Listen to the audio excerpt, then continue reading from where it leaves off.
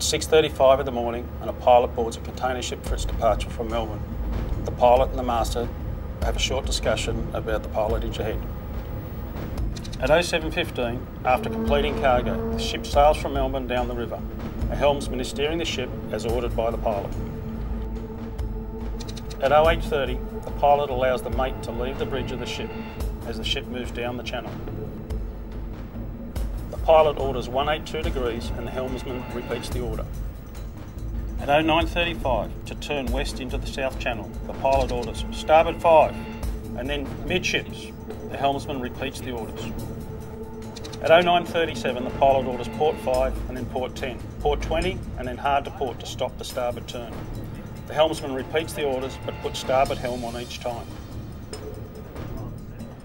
At 09:40, the pilot and the master see the helm is at hard to starboard. They yell, hard to port. You've got the wheel hard to starboard, this way. Hard to port, hard to port. Hard to port, Captain. At 09:41, despite counter helm, the rapidly turning ship grounds outside the channel.